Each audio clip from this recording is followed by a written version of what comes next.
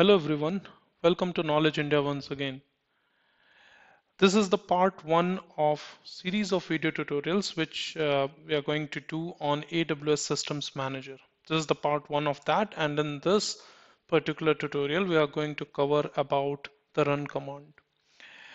Before we go ahead, let us quickly understand what Systems Manager is all about, how does it help, and then we will see a demo and understand with that demo that how can we use the run command which is there available within the AWS Systems Manager.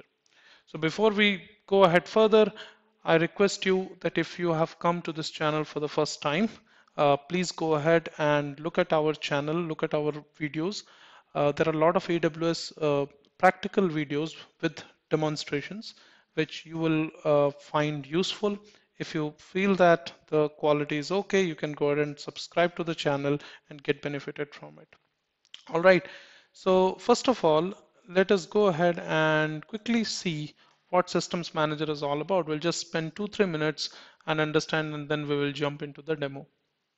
Systems Manager is basically a group of different capabilities or functionalities which Amazon gives you free of cost. These functionalities or capabilities are typically used to to go ahead and manage your instances. Let's take certain examples. When you have your EC2 instances, whether it is Windows or Linux, you are going to do certain tasks always. Those tasks could be executing certain shell script. It may be installing a software. It could be updating a particular package on Linux machine, or it could be applying Windows updates. All these things are there, which we always do, right? If you look at any enterprise environment, that enterprise would be using certain tools to go ahead and manage the patch management thing, right? To do the patch management thing. Now, Systems Manager can go ahead and do it for you, right? A lot of such things. So, in the upcoming videos, we will cover we'll cover each of the functionalities which Systems Manager offers. In this particular one, we'll go ahead and talk about run command. Uh, just a quick thing, Systems Manager was earlier known with different names like Amazon EC2 Systems Manager, Simple Systems Manager, and so on. But now this is it is being called as AWS Systems Manager. That's the formal name now. Though if you will go ahead and look at the actions, like basically the IM actions which are related to AWS Systems Manager, you might notice SSM there. Okay. All right. So we'll go ahead and talk about run command now. So what I'm going to do is first, I'll go ahead and launch certain instances. I'll do that really quick. I'm going to go ahead and launch, let's say, 3 or 4 EC2 instances, and then I will show you that how we can use run command on it. As the name says run command, what run command does is it actually allows you to execute a command on a particular instance remotely. Okay, so let's go ahead and launch it and then we'll talk about it more. So I'll say launch. I'll go ahead and choose Amazon Linux.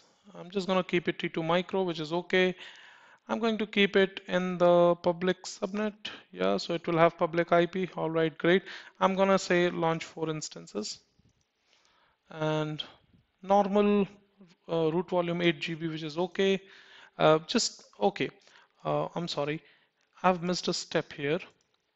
Now, this is crucial. Though you can do it later as well, but understand that if you want to make sure that your instances get managed by Systems Manager, you have to do two things, two important things. One is you need to give an IAM role to your EC2 instance. That is first. Second one is on your EC2 instance, the SSM agent, Systems Manager agent should be installed.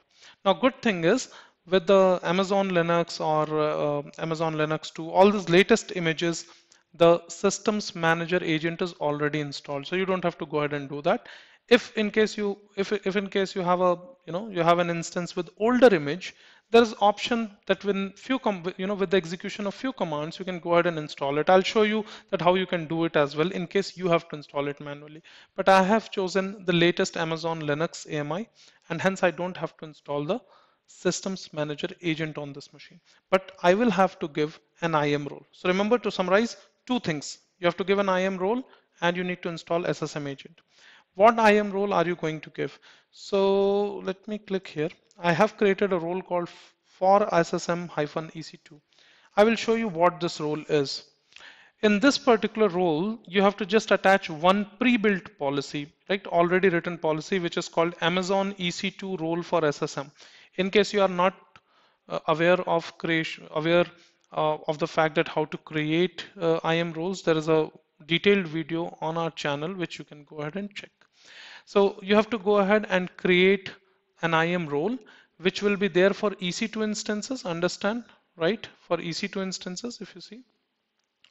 That will be there in the trust policy, and this is a pre-built policy which is written, which you will have to give it to it. Amazon EC2 role for SSM. That's it. So this particular role I had created it before itself, and I've given that role to this EC2 instance. Now we'll just go ahead next. That's okay. I'm gonna go ahead and select. Let me just create a new one. I'll just call it SG Linux, and that's it. I'm opening 22. We'll just go ahead and launch this.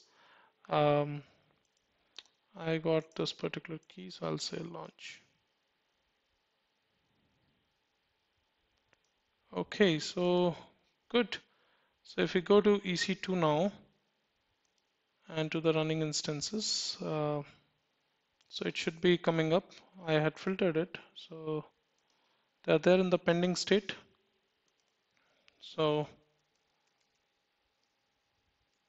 just want to show the running ones. So the 4 instances are coming up now. We'll give it some time. Once these instances have come up, I will show you how to execute a command remotely on these. Okay. In the meanwhile, let me go to here. So we talked about systems manager already. Yep. So I've told you what to set up. Here on in the EC2, if you scroll down to the leftmost, you will see Systems Manager Services. The first one is Run Command. So if you click on this, you get to see the option to run a command. Okay, so you have to press on Run a Command, and you get to see a lot of options. These are called command documents. So if you click on any of this, you'll be able to see and understand that what does that particular document do. For example, if you say AWS run remote script, so what does it say? Execute scripts stored in a remote location. So you might have a script which is stored in GitHub or maybe in Amazon S3. You can specify its location, and that particular script will get executed on the Windows or Linux machine. You will get to choose the instances on which you want to execute it. In the same way, for example, if you select something like AWS run shell script, so this is applicable to Linux. What it allows you to do is run a shell script or specify the commands to run. So you can go ahead and write the Linux commands which you want to execute on your EC2 instance. So for this particular demo, what I will do is remotely, without logging into the EC2 instance, using this run command, I'll go ahead and execute certain Linux commands on our EC2 instances. So what we can do simply is, let's say we'll go ahead and install HTTPD, basically Apache web server, and then we'll go ahead and start that service, and we'll see that the default website would be accessible. Okay, so we'll go ahead and do that. Let us see what's the condition of our EC2 instances. It is coming up. Let me select any one of them. If you see, this is the public IP. I'll just try to go to this, and of course it won't open. Port 80 is not allowed. So let us go ahead and open port 80, right? Because Apache runs on port 80. So I'll just open this. No, I think I opened it. No, I'm not sure. Let us just check, guys. Go to inbound and see. No, it is not open. So we'll just open port 80 from anywhere. All right, great. So we have opened port 80. Good. But currently there is no Apache installed on this, and hence if I say go to, I would see that nothing is coming up. Great. Refuse to connect. All right, good. So all our instances are there in running state. Let us go ahead and and execute a command remotely now. So here I'm going to select AWS run shell script. Then I will scroll down and I have to go and select the instances. I might have 20 or hundreds of instances. On what all instances do I want to execute this command? I can go ahead and manually select them, or I can also filter it via tag. So for example, you have 20 instances which are of, which have a tag called environment equals dev, 20 other instances which have environment equals test, and 40 other instances which say environment equals to prod. So you may filter based on tags as well. Great. So for now I'm going to do manual. So I'm just going to say manually select and do this. And as you can see, all the 4 instances are coming up here. I can expand this a bit so that you can see 83B001, 754BA0. These are the 4 instances, 754.001, BA0, 83B, which we launched, right? So I will go ahead and let's say select all of them. So I want to execute this command, execute a shell script on all 4 of the instances. Great. So we can also say that whether you want it to get executed, on all of them together, or you may go ahead and limit, say like execute on 2 targets concurrently, and after at one time it will execute only on 2 instances and then it will move forward. You can also specify that as percentage. Stop after this X number of errors. If you want to specify, you can say. Then let's write the command. So I want to do sudo yum y install httpd, and then I want to start that service. Why am I giving -y? Of course, those of you who are who are well versed with Linux, that is to basically give yes. So I don't have to type yes. I'm giving it in the command itself as -y, right?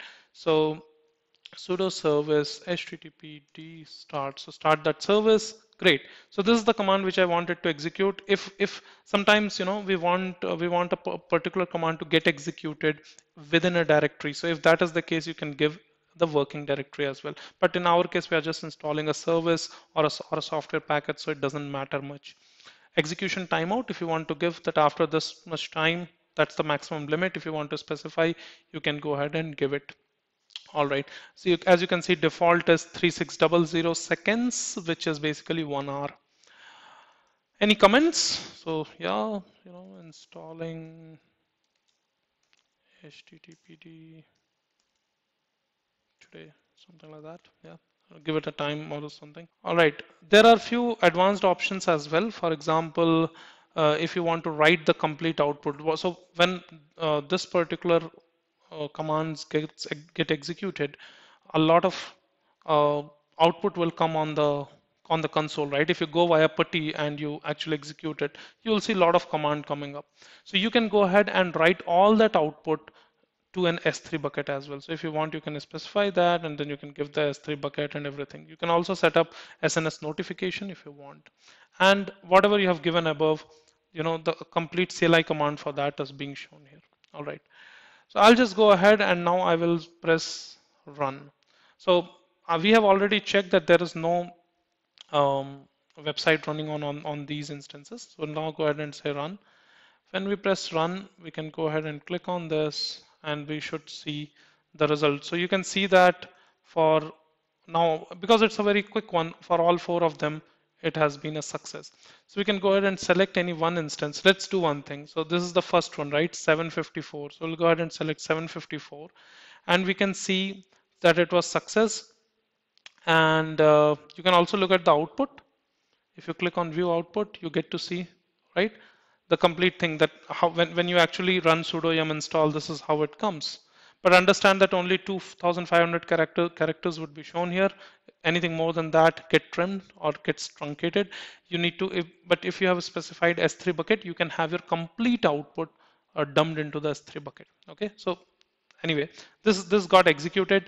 Now let us go back here. We'll just pick the public IP. We'll say go to this, and it's just taking a minute. Let's give it a minute.